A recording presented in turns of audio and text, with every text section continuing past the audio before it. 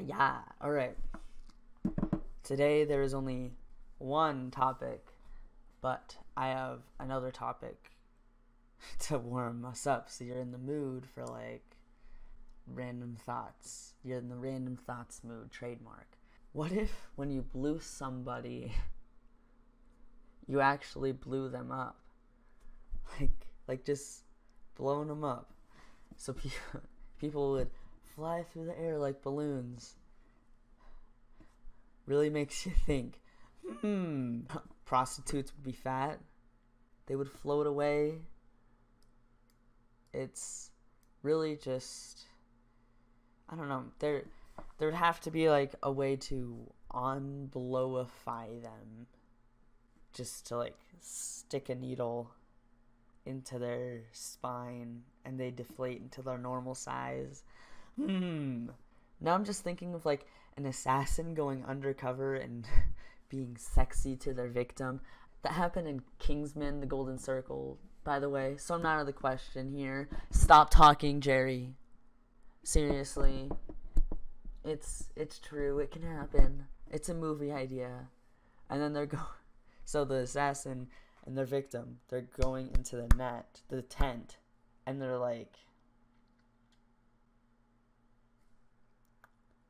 he's like blowing, and then listen to this. He blows her so big that she's just a balloon, lets her go into space, dies, pops.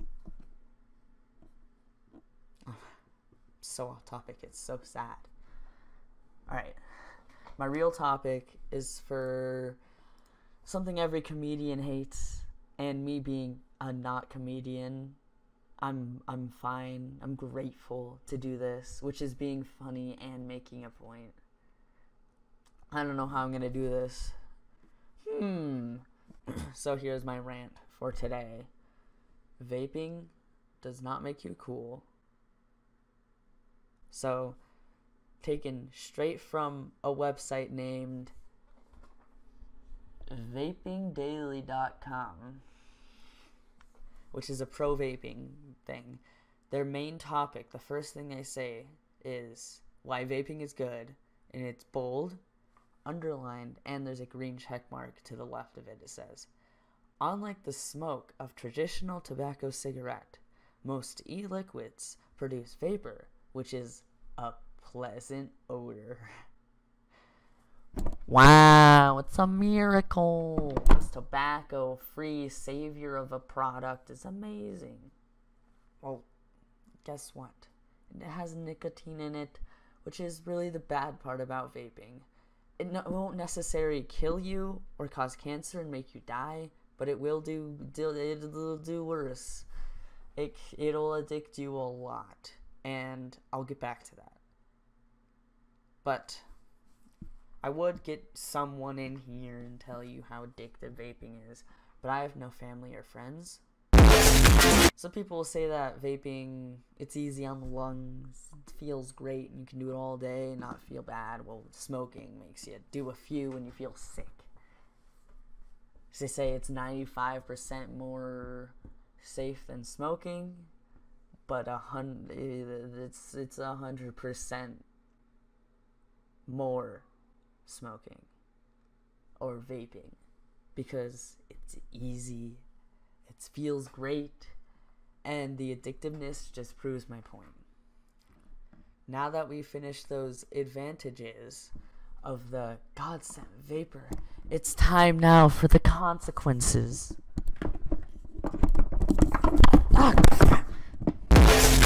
You know that thing in your body that heals all your wounds, and you should be bowing down to it like every day, because it's like bowing down like it's heckin' Lord Xenu. You know, fibroblasts, the things that heal your cuts and wounds and stuff. Well, surprisingly, those work fine when you vape. They will morph into wound healing cells, but that's it. They don't heal the wounds. They just go into the cells, but they just break when you start vaping. And well, so sadly you cannot get healed from that scraper wound that was made when you got abused. And you can get smoker's cough, and your voice will get bad.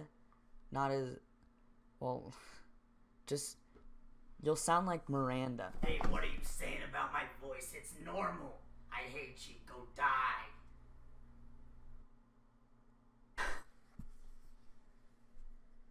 Why? Also, when you say that it doesn't have tobacco. Wrong. Because the flavors found in the vaping juice are from tobacco leaves, which causes you to, like, have a buzz afterwards. And dude, that's, like, seriously, dude, oh, that feels amazing. Like, I'm Carl Sagan in space, Panic at the Disco. I can't feel anything. There are a lot more bad things, but maybe some good things. And this is turning into an essay as I write it. So please just kill me now and rate 5 stars.